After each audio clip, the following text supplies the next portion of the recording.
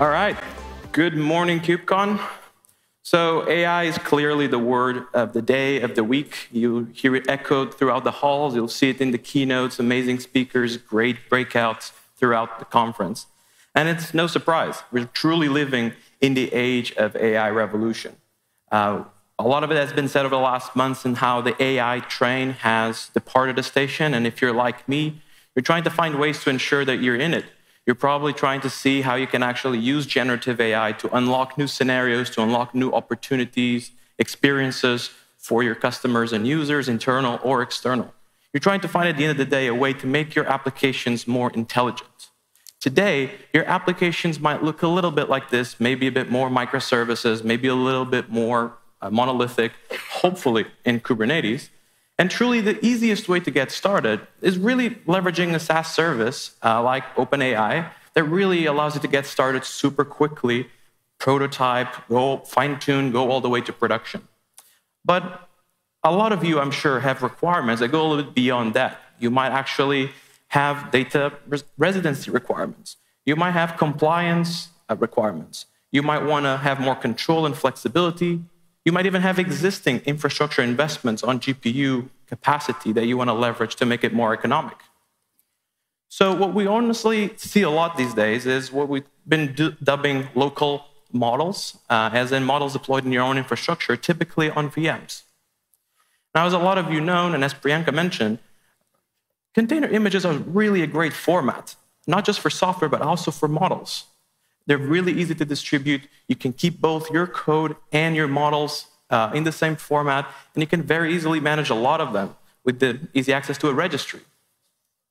Moreover, you can then deploy them into Kubernetes and actually leverage all the nice primitives and abstraction that Kubernetes gives you for example, managing that heterogeneous infrastructure and do it at scale.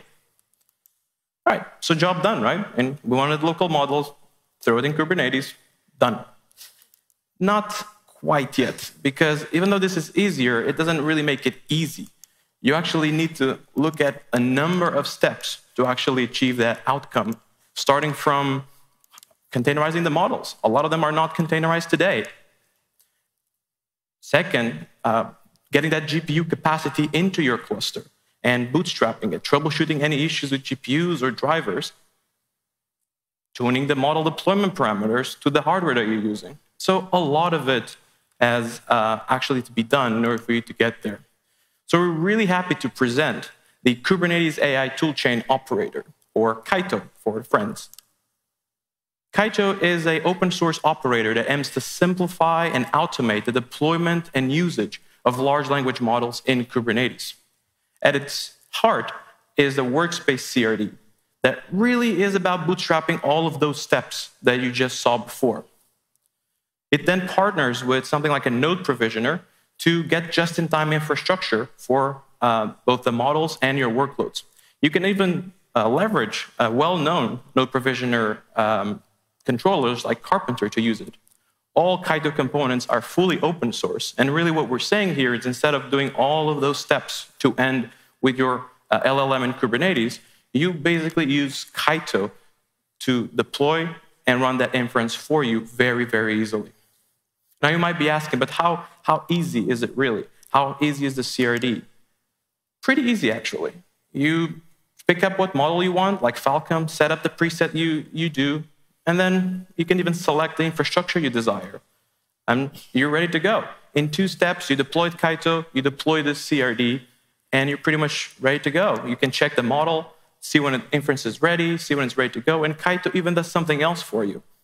It will create an inference endpoint so your application can leverage it right away as an HTTP server. So you can actually check the automatically created service, and that 10.240 IP right there actually has a /chat endpoint that you can immediately leverage with your application to make use of that Falcon model.